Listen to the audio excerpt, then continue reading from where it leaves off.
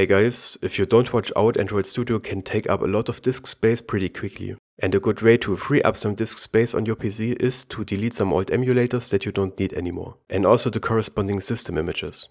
For this example, I have installed this API level 15 emulator, and first I want to show you what the system image is. So if I create a new emulator, in this process we had to choose a system image here. And these are the newest ones, but here we also have more. And this is, for example, the system image I have installed for API level 15, and as you can see, there is no download button next to it anymore. This is because I have already downloaded this image, and now it's on my PC, and it takes up several gigabytes of space. Now let's first look how we can delete the emulator. And it's not very intuitive, because from this window here, I can't delete it directly. Instead we close this, we go to Tools, Android, and here to AVD Manager.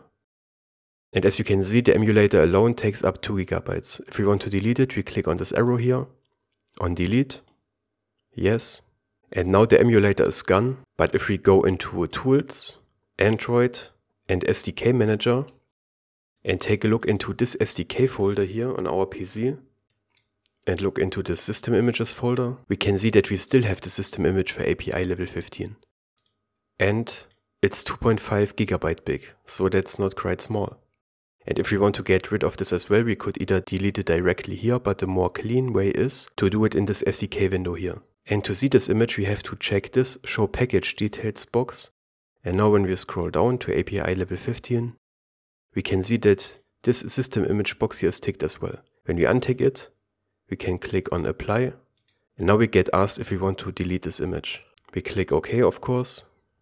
And now it's deleting. Click on Finish. And now when we take a look into this folder again, we can see that the folder is still there, but it's empty. So we can just delete it. This is a good way to free up some disk space. If this video was helpful, please leave a like, and if you want more Android tutorials, don't forget to subscribe. Take care.